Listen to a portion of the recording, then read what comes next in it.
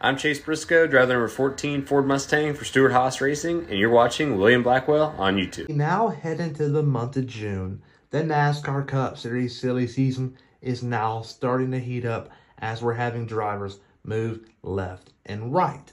But this all started at the beginning of the year when Kevin Harvick, a long-time successful driver of the sport, announced that he was going to retire from full-time racing at the end of the 2023 season and hang up his helmet, but instead put on a headset as he will call the races for Fox Sports alongside his longtime teammate and longtime friend Clint Boyer. They raced with each other at RCR, Richard Childress Racing, and SHR, Stewart Haas Racing. They're great friends. I'm sure they're going to be very entertaining. And he's also going to be paired up with Mike Joy. Mike Joy is phenomenal.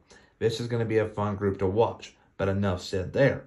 But as soon as Kevin Harvick announced that he's going to retire from full-time racing, talk immediately started on potential drivers that are going to replace him. A lot of people looked at Cup drivers that are on their final season of contract, like Martin Truex Jr., Denny Hamlin, there are a couple of others like Justin Haley and Alex Bowman and Ross Chastain and Daniel Suarez. But all those ships have practically sailed at this point in time. And the Xfinity side of things, you got Cole Custer and Riley Herbst. And besides that, there's really not that much promising drivers from the Ford campaign right now. So they had to get out their comfort zone. And what they did was look into other manufactured drivers. And one of them happened to be Josh Berry. Josh Berry races for Junior Motorsports. And when Chase Elliott broke his leg at the beginning of the year, he got to call up to race the 9 car. He did a phenomenal job, got a runner-up in Richmond. And then a couple weeks later, when he was back racing in Xfinity, when Elliott returned, he got the call again that Alex Bowman broke his back and he had to race the 48 car. And he did a good job there. And he did a good enough job to catch Tony Stewart and Gene Haas' attention. And he's going to be in the 4 car for the 2024 season and beyond. I am glad he's got that going. But now, the silly season is not done yet for Stewart Haas Racing because Aric Almirola is still a thing, and it's going to be interesting to see what happens there. Aric Almirola, at the beginning of the 2022 season, announced that he was going to retire. But throughout the season, he was starting to become more convinced that this next-gen car may be the type of car that makes him a true contender. So at the end of the year, he got into talks with Smithfield and Tony Stewart and Gene Haas, and they all thought it was best to return in 2023.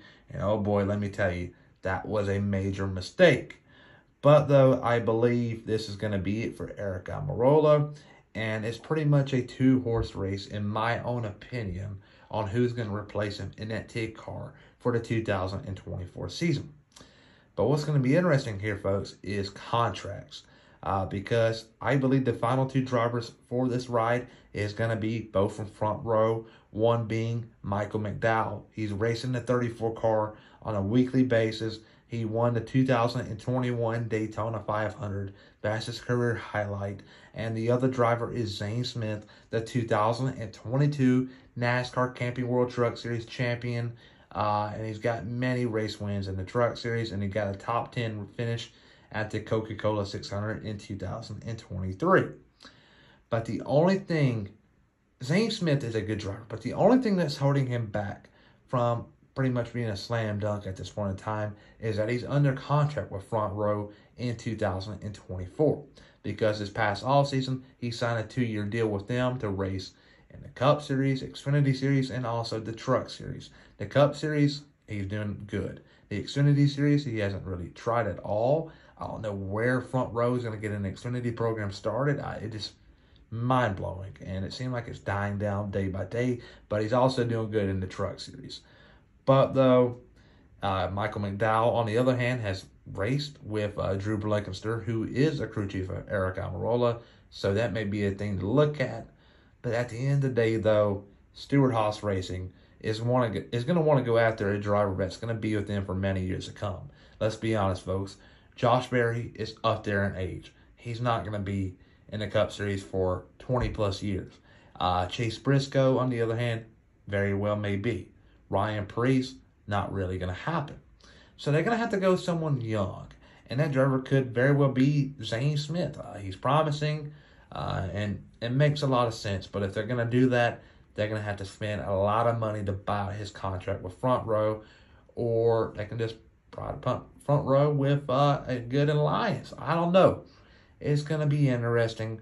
But at the end of the day, though, they're going to have to do what is best for the company, and I believe they're going to go buy out Zane Smith's contract and put him in that number 10 car for the 2024 season and beyond. Michael McDowell is going to stay at Front Row, and Todd Gilliland will also. But everybody, though, remember to please like and subscribe and comment down below on what you think is going to happen come 2024 in a number 10 car. I am very curious to know. Everybody have a great day. I'll see you guys tomorrow.